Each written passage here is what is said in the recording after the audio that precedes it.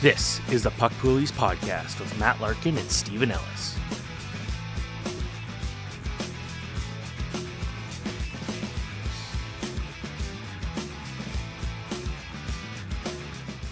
Hello, everybody. Welcome to the latest edition of PUCK POOLIES presented by PROLINE. It's Matt Larkin here, as always, with my buddy Stephen Ellis. Stephen, how you doing?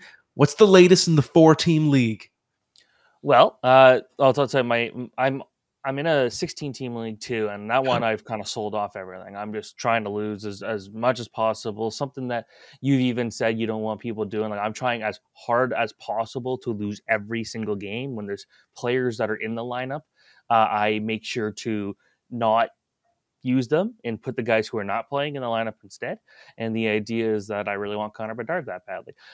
But in my 14 league, I was on a 2-week losing streak. I finally caught back up, crushed the team I was playing, and now I'm playing the second place team. And to kind of show you how competitive these can be, the second and third place team, when they've met up with each other, the battles have been basically decided in the last hour on Sunday of gameplay. So it gets pretty close when you have so much skill and so much talent. But for me to go back there and finally win after a couple of tough weeks was nice.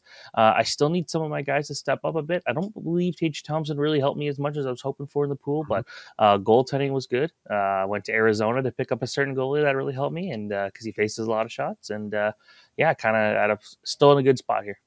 Okay. I'm in a good spot too. I've won 5 weeks in a row, 7 out of 8. So I'm in first place in my division now, rising up.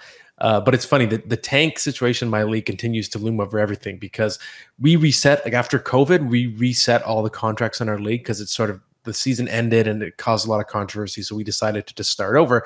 We have 3-year contracts for all players. So everybody drafted in year 1 of that cycle is going back in the pool next year, which means Connor McDavid, Austin Matthews, all the elite players. So it's the ultimate year to tank. And there's one guy, he's got 3 first-round picks. He's lost every matchup. So it's week 16, I think, of the season now, and he's 0-15. And when you get to play him, it's like I finally get to play him next week. I can't wait because our standings aren't determined by a single win loss. It's the categories, right? So if you win 13-0, that's 13 wins in your standings. So I need that matchup. I'm hoping I can get a huge jump in the standings next week. So that'll be a nice little treat. But let's launch in now and talk pickups, Stephen. All right, let's start with the shallow league pickup of the week, and it is Jeff Petrie. Yes, and this might be a temporary pickup in shallower leagues, but it's still an important pickup. So Jeff Petrie, last I looked, was available in 45% of Yahoo leagues. In a deeper league, a banger format, he's a year-round own because he kind of contributes to everything. He gets a lot of hits and blocks. He plays a lot of minutes. He can still contribute a bit of offense. He shoots the puck a decent amount as well.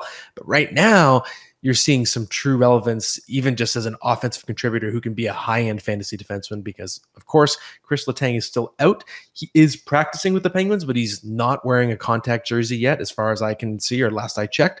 So we have Jeff Petrie on the top pair at the moment and the top power play unit. So you're still going to get all those banger stats he always brings, but the offense should be spiking for as long as Chris Letang's out. So that can be someone, especially in the head-to-head format, can help you win a couple matchups until Chris Letang is ready to come back. Cool. All right. I like that one.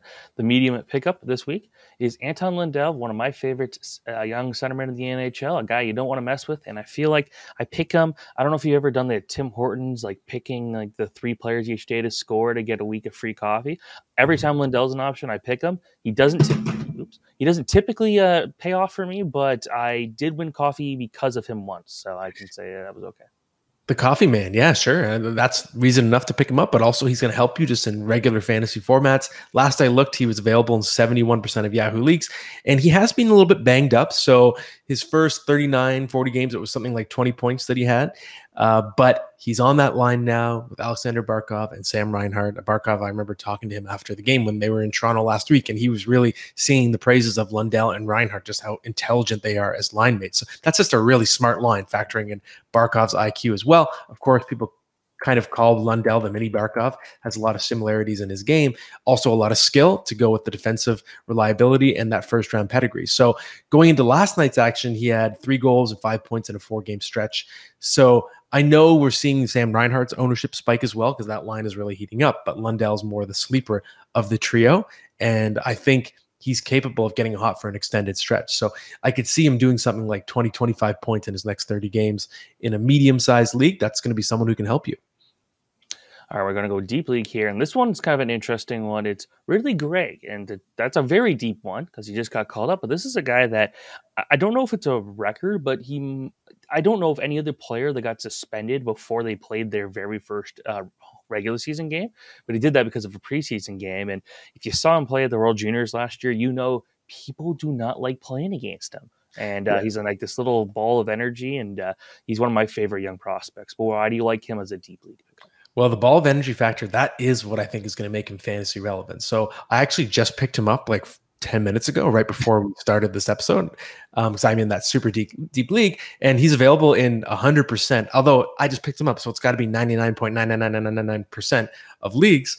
We know, of course, Josh Norris, the devastating blow earlier this week, re-injures that shoulder. He's out for the season.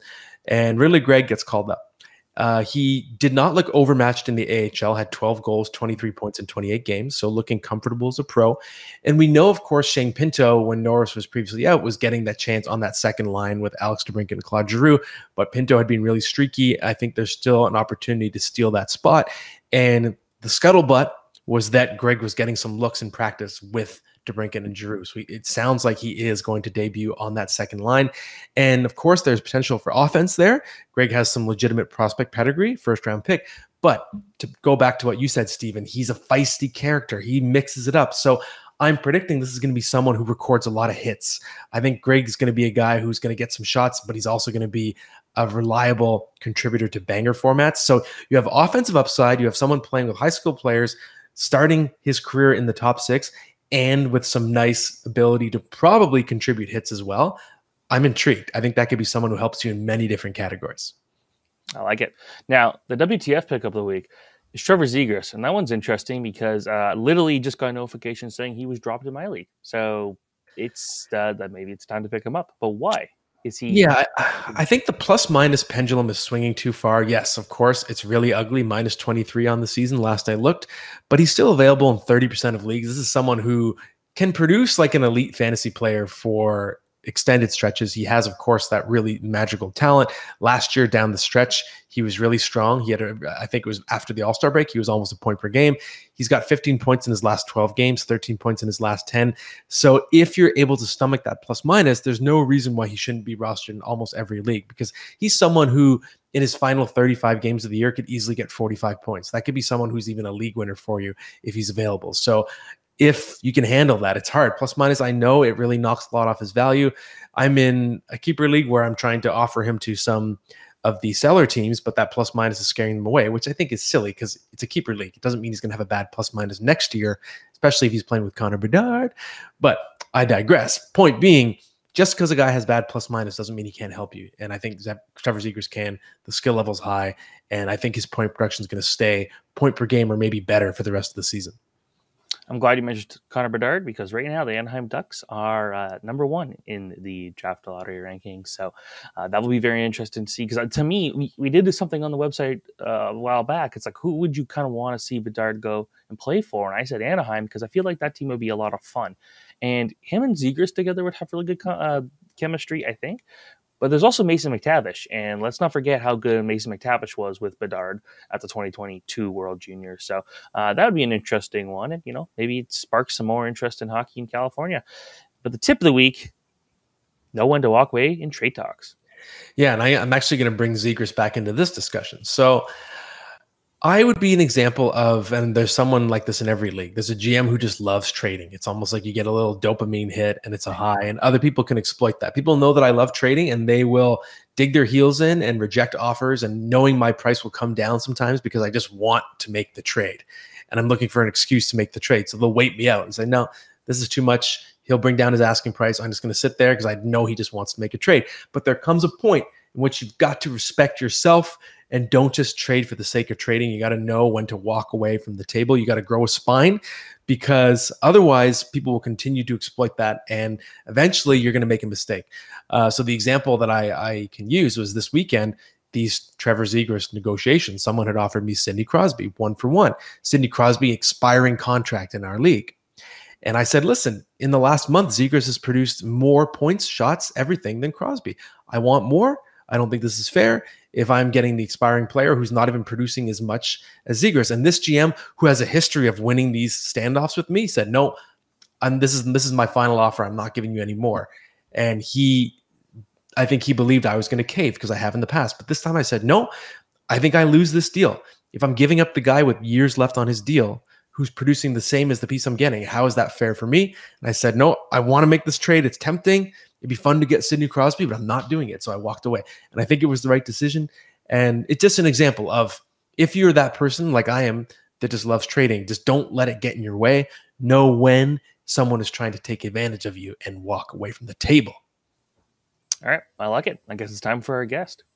Yes, we're going to be bringing on from NHL.com the great fantasy expert, Pete Jensen. Okay, next up, everybody, we're very pleased to bring in a special guest, a friend of mine, someone I've always respected in the fantasy hockey sector, even though I guess technically he's a rival, but he's a respected rival. It's director and senior fantasy editor at NHL.com, Pete Jensen. Pete, my friend, great to see you again. How you doing? Great to be with you guys. And yeah, always good to have some other opinions, right? Especially for the rankings, the preseason stuff. Like, it's never good enough to look at one list. You got to look at where players differ and why, and hear people out, and then make your own decision as a fantasy manager. That's the name of the game. But yeah, right back at you, Matt. It's been fun to cross paths with you over the years and compare our rankings and see where things shake out. You're bang on. And it's funny, when I do my rankings, my rule is like, okay, I'm going to look at Pete's, but I got to get my draft down first. I don't want to steal anything. I do my entire list, and then I'll look at yours to cross-reference in case I forgot somebody. So I always appreciate that. So Pete, let's start with just a little bit of background on you. Obviously, you're one of the heavy hitters in the fantasy hockey sector, but I know you have some traditional journalism roots as well. Went to Penn State, studied broadcasting. So did the fantasy thing kind of come along later in your career trajectory, or was it always something you had your eye on?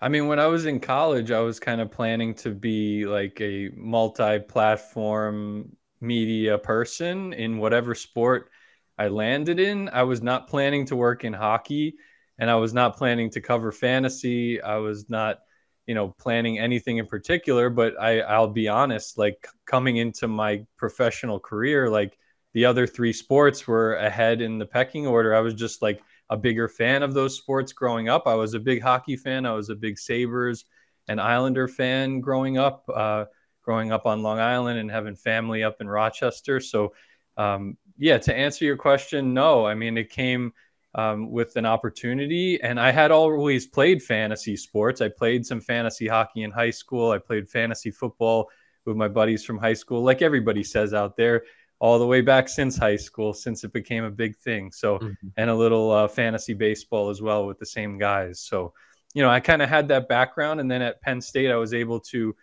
kind of, mature in different areas of journalism, and some traditional journalism like still pays off for me, because I, like last year, I got asked to cover multiple games during the Rangers Eastern Conference final run.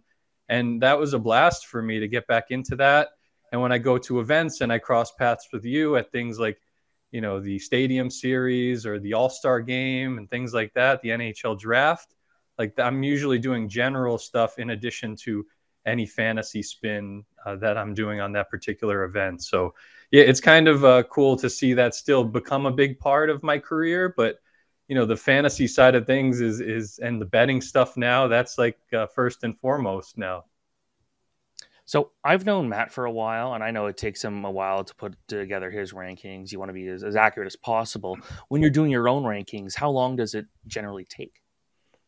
I guess it depends on the time of year. During the season, so in the past, we updated our positional lists only. Then a couple of years ago, we started updating our top 200.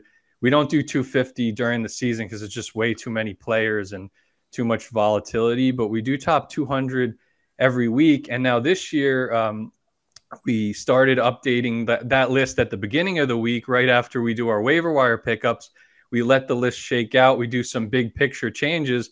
And then in the following days, Tuesday, Wednesday, Thursday, and even Friday, really, we update each individual list and then reflect those changes in the 200 list. So really now when you look at our list, with the exception of maybe Saturday, Sunday, Monday, until we make the new changes. Like every other day of the week, it's pretty updated. Like if you see Josh Norris done for the season, we take him out and we make some adjustments to guys like Stutzla or whoever else is going to move up in that situation. You know, Pacioretty's out for the season, unfortunately, with another Achilles injury. We move back up into the mix, Teuvo Teravainen and Seth Jarvis. Those are just some examples of like how every single day when the big things are happening, we do try to adjust it. And I think it is definitely a resource. The more that you update those rankings, it's more of a resource to the fans, which is all that matters. Pete, I know, having experienced it myself, everyone is opinionated in the fantasy hockey circle, and you know this player is too high. I can't believe you have this player too low. I can't believe this player didn't make your list. So, in terms of just year to year, is there one player that you're known for consistently overrating or underrating? Someone you always have higher than everybody else, or someone you always have lower than everybody else? I mean, I am big on.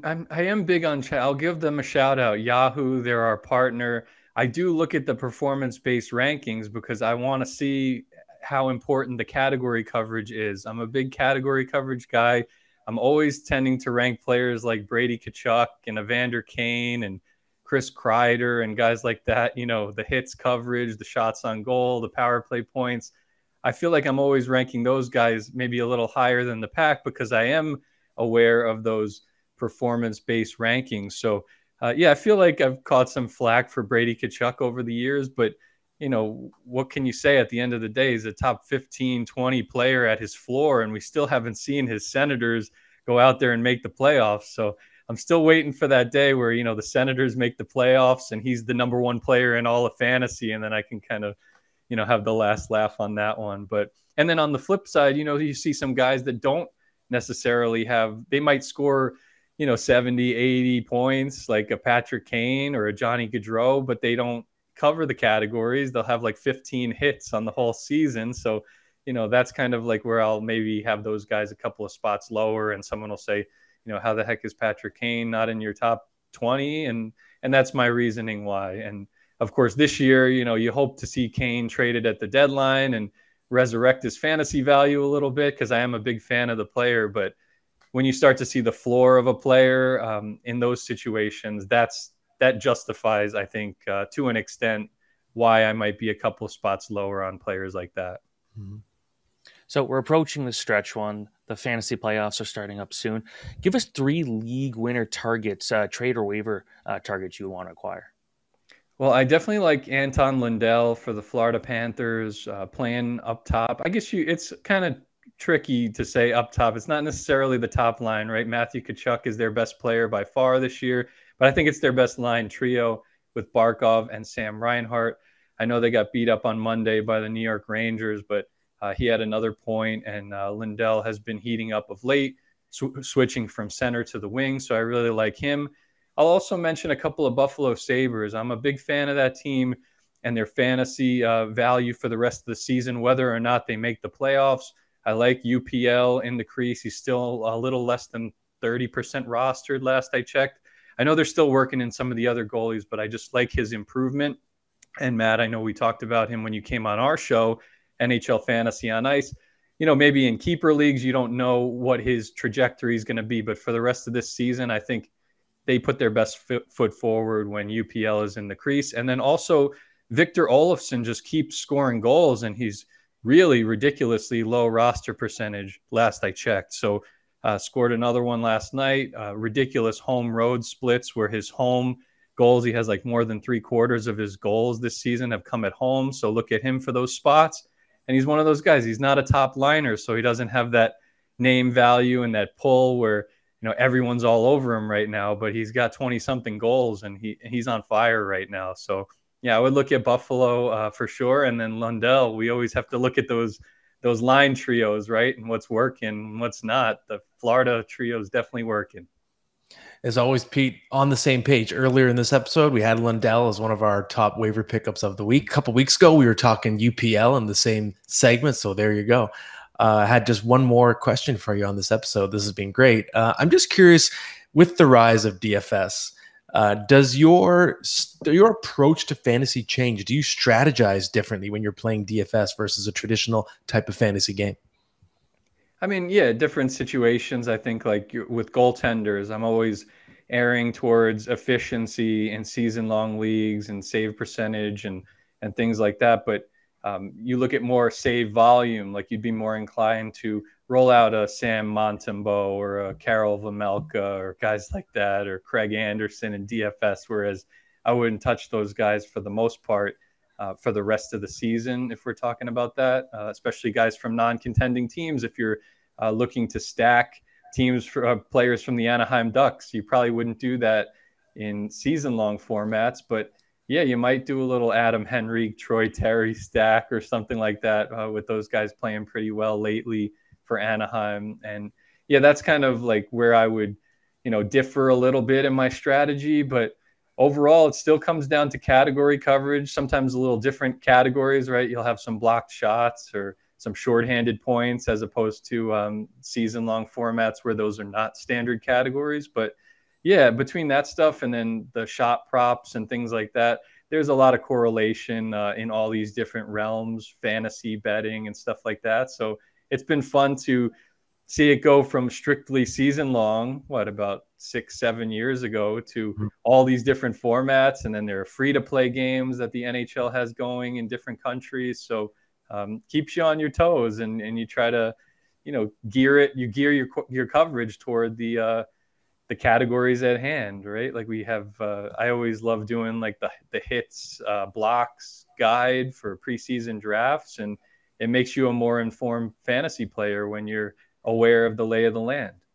For sure. And I wanted to ask you about the roto versus head-to-head debate. I remember this. I'm pretty sure you were in this league. So there was a super league that we were all invited to just from different publications. So I believe you were in it too. And it was Scott Pianowski from Yahoo and Scott Cullen, TSN. It was me when I was with the Hockey News.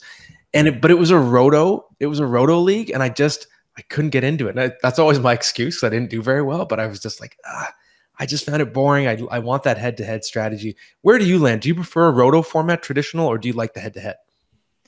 I like head-to-head. I just like how, I know that sometimes you'll have a great week and you still won't win, and you'll be 0-1 and you'll be like, what am I doing here? But I think it keeps more of the users engaged for the entire season. Whereas, like you said, in a roto league, you get off to a hot start, then you're fully engaged. You're looking at all the categories. Where do I need to improve and all that stuff, and making your ads as a result of that.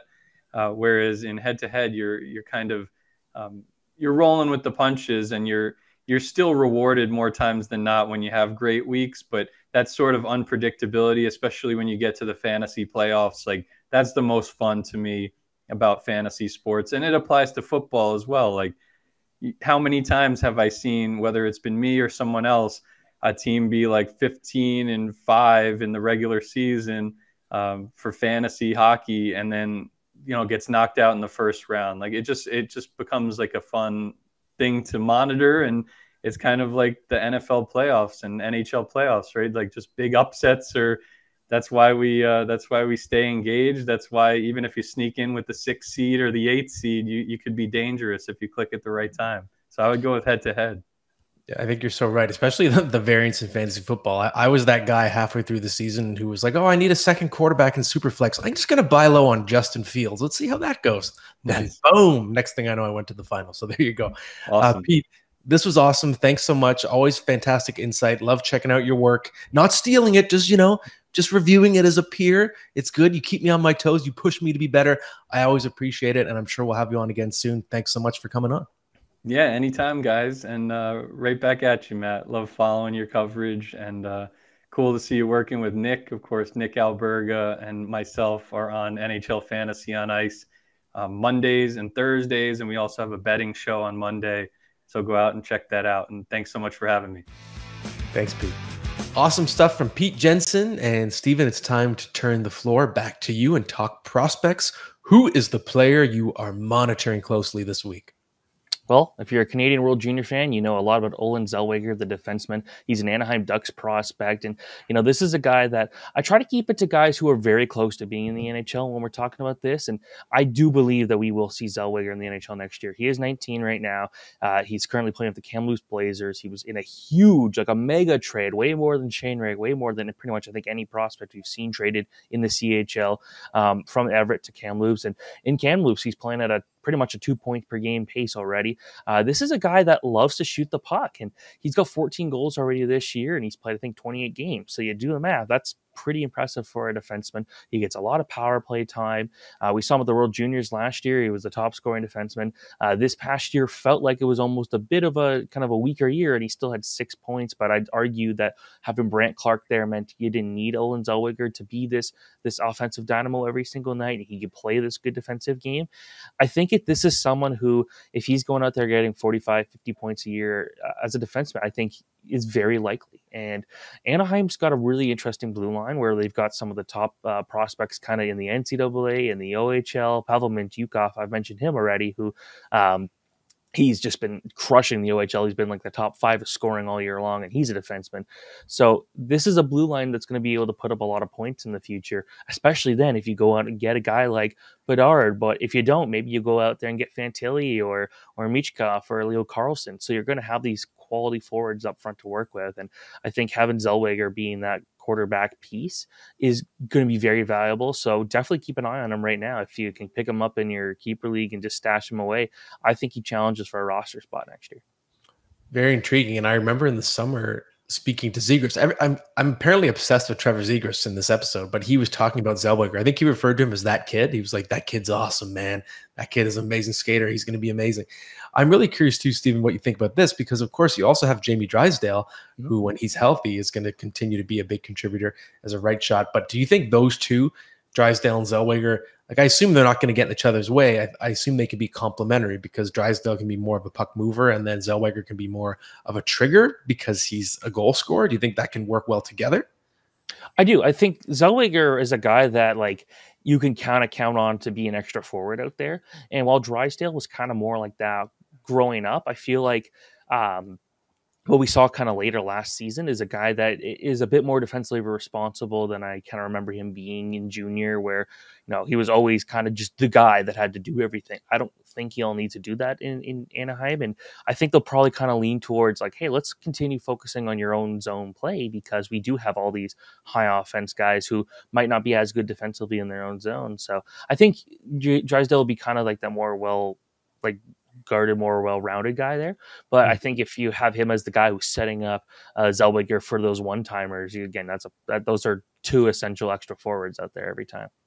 Yeah, for sure. It'll be interesting to see the Ducks having a terrible season, but their pipeline is starting to get really interesting. It's only going to get better after this season as well. Steven, it's time now for our Best Bets segment presented by PROLINE. And I think I was on the Oilers last week. I'm actually on a hot streak. My first couple times we did the segment, I bombed, but I think I've gotten 3 or 4 in a row. I've hit on them, so ka-ching, baby. And this week, I'm going into my PROLINE app. I'm looking at the futures just to mix it up. And I noticed the Pacific Division, the Edmonton Oilers, have the 3rd best odds right now, despite being on a 6-game winning streak, plus 450. And you look at the teams that are ahead of them, the Vegas Golden Knights are starting to crumble a little bit. Mark Stone's back injury has resurfaced. It was a big scare after he had it repaired in the summer. And now, I don't know if it's the exact same issue, but either way, anything back-related for him is scary. And you have the Seattle Kraken, who've been an incredible story, but that goaltending tandem, I just don't know for sure if it's going to hold up long-term. Meanwhile, the Oilers, we're going to get into it later in the episode as well, but their goaltending is starting to solidify. You got Vander Kane back as well. And, of course, Connor McDavid being in God mode. And I'm kind of wondering if the Oilers are going to keep rising and take this division. They're almost at the top now. They've almost caught the teams at the top of the division. So I really like the plus 450. Some really nice odds on that bet. Cool. I like that. And to give you a bit more credit, I think it was the very first one you did, and it was something like you were kind of predicting about 7 goals for Los Angeles and Buffalo in this one game. And I remember I was walking through Bass Pro Shops and you sent me a screenshot and it's like, it's 0-0 in the end of the second period. Yep. And it ended up becoming a 6-0 game. Like it almost worked out. Okay. Well, I feel a little better then. Like, so it could have been worse. I was close. I could have had an amazing record. Overall, still nice momentum. So we'll try and get the streak going. Just a word from our sponsor, of course, PROLINE Plus. It's not just another sportsbook, being the only sportsbook that gives 100% of profits back to Ontario, back to the government. It has been your local trusted sportsbook for over 30 years now, offering Ontario sports fans more ways to play in-store, online, or take the game on the go with the PROLINE app with your favorite sports and events right at your fingertips. Download the PROLINE app and bet in-app with PROLINE Plus today, or head over to PROLINEplus.ca to learn more. So, Stephen, let's switch gears now and tackle some questions, some good ones this week. All right, let's start off with Ranton and Raven, one of our favorites. In category leagues, do you put more value on balanced guys, even mid to high numbers in blocks, hits, shots, or specialists, insanely high in one, low to mid in others? Yeah, this is a great question. It's something that I constantly try to weigh, and it really applies to fantasy baseball as well. So I think in hockey, it can be okay to have a specialist, but they have to be incredible in a category. They can't just be someone who's decent. They have to be the best. So an example being a few years ago, Radko Gudas had that insane season where he was getting 10 hits every single game. And I don't know if he set the NHL record or because he might have gotten suspended, but he came close. And his hits per game was just tracking for somewhere in the 400s. So in that case, he was kind of a one category player, but he was single-handedly winning you hits because he's getting 10 hits in a game.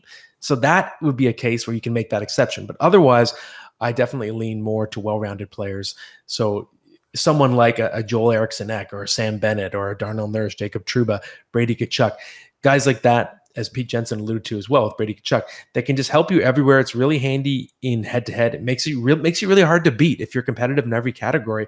I always say you'll lose small, but you'll win big. And a specialist can help you, but sometimes the trade-off isn't worth it. If they're so one-dimensional, they can drag you down in so many other categories that they're actually a liability. If there's a player who's great in one category, but he hurts you in 7, is that really worth it? I think that's someone who could actually be kind of an anchor that pulls your team down. So I would say well-rounded better unless it's a specialist who's just off the charts. The equivalent of in fantasy baseball, the only player in the league that can steal 60 bases or something like that. If you had a player like that, then fair enough. I think one like much deeper example of that for me would be Marc-Andre Bergeron, who would get a ton of power play points, but wasn't really great at 5-on-5 and was actually on the ice for a lot of goals against. And that was back when using plus minus. And it's like, okay, well, this guy gets, but if he's not scoring on the power play, if they're not getting those power play opportunities, he's not very valuable to me in fantasy. But when he's thriving on the power play, it's a different story. And this would have been around maybe a little bit after when Montreal was always good in the power play. And it was like Sheldon Surrey would be this super amazing power play piece. And Andrei Markov was always really reliable. You could always count on those two bringing in a lot of points in the power play. But when the power play wasn't working, it's like, okay, I'm actually just, these are a waste of roster spots to a point. Next question comes from Oil Country 99. Does Jack Campbell's recent play make you a believer in him again? That's an interesting one. So I've said this before. I'm proud of this theory because I think it's dead on. Jack Campbell is Brian Elliott, and they suffer from what I call backup quarterback syndrome. In their careers, whenever there's no pressure on them, whenever they are the 1B who can come in and spell the 1A who's struggling or hurt, they are fantastic. Like Brian Elliott literally set a modern day save percentage record at the time in 2012. When he was coming in as the conquering hero who had no expectations on him. Every time Brian Elliott was given a chance to be a starter in his career, he flops. And Jack Campbell, it's the same. His rise with the Leafs, his rise with LA before that, the pressure was not on him. He was the guy rescuing the team when Frederik Andersen was hurt or struggling. As soon as he needed to be the guy, as soon as he was being discussed as a Vezina Trophy candidate last year, he went in the tank. And then again, signing that big contract, $5 million a year, you're being paid to be a star. You're being paid to be the guy. Now, all of a sudden, who's the all-star? Stuart Skinner. Stuart Skinner makes the all-star team. Jack Campbell goes 5-0 with a .922 save percentage in his last 5 games. The pressure is off. He's being treated like the 1B, and suddenly he's great again. And I don't think it's any secret that Jack Campbell has been his own worst enemy throughout his career. He has mental hurdles he has to get through. He's very hard on himself. So in this case, the intangibles, the mental part of the game, it really does define the type of goaltender Jack Campbell is. And basically, I'd say, can we trust Jack Campbell? If Stuart Skinner stays good, then yes. If Skinner's playing well and he's staying in the starter's role, and I think there's less pressure on Campbell. If Skinner falters and suddenly Campbell's elevated to being the guy they really need again, I think his game's going to go in the tank again. So I would still tread carefully. I think we've seen the pattern. It's not like he's 22 years old. We know who he is at this point. He's a talented goaltender who has trouble staying out of his own way. Right now, the situation is optimal for him because the other goaltender is playing well and sort of holding down the pressure of being the number one. So just for some more statistical looks here. So Jack Campbell, at the time of recording this, has won his last 5 games, but his 5-on-5 save percentage, according to Natural Stat Trick, is .912, which is not very good. Stuart Skinner, though, is one position higher, but he's only played 1 game, and so it's not big of a difference. I guess if you're a Leafs fan, you're looking at this and say of the goalies that have played at least 5 games since January 11th, which is when that little run started, Ilya Samsonov is number 3 in save percentage and goal saved above average. So I don't know. But, so Campbell's numbers are still not incredible, but he's getting wins. And I guess that's truly what matters more than some advanced stats in terms of fantasy. So you're not looking at 5-on-5 save percentage if you're in your Yahoo fantasy league. Next question comes from Sam Mills. What's the deal with Matt Barzal? No points in 7 games. And I don't know if he got a point last night against the Leafs. Yeah, with Barzal, I feel like that's a question we asked pretty much every year since that tremendous rookie season he had when he had 85 points. It's just a case of this is a player for whom the output never quite matches the talent. You see Matt Barzal with the puck on his stick in 3-on-3. He's ragging the puck. He's so talented. He always looks like a player that should be a 90-point guy. And he always ends up, whether it's 68.70, whatever that range is, he always seems to fall short. And he's more of a B+ type of fantasy player. And it's hard to define what the reason is. This year, I know he's had some weird line mate luck. Last I checked, it was like 8 different wingers have played with him, so it's hard to get in a rhythm. That could be the source of this mini slump. But if you look under the hood at his 5-on-5 play driving metrics, they're not alarming or impressive. They're just the same. They look almost exactly the same as his career norms. So I know his pace was more promising a couple weeks ago. It was looking like he was going to finally get back to the 80+ point range, but it's not who he's been. And the underlying numbers suggest it's the same Barzal, even with the coaching change. Good player, probably slightly better real life player, but just not an elite fantasy player, even though he is really talented. I don't know what it's going to take. Maybe you need to see Barzal get to play with a truly elite goal scorer. Like if you ever had a 50-goal guy on his line, maybe he finally breaks through, but he doesn't have that right now. So I think it's going to be 70-point Barzal yet again. All right, that's it for the questions. Starting lineup time. Okay, so for the starting lineup, for a little context, because I don't know if it's come up on Puck Poolies before. It probably came up back in our Hockey News days. But Steven has some interesting biology in the sense that he can handle extreme heat when it comes to food because he doesn't have a traditional sense of smell. So he can be the guy who comes in and dominates a hot sauce drinking contest, whatever it is.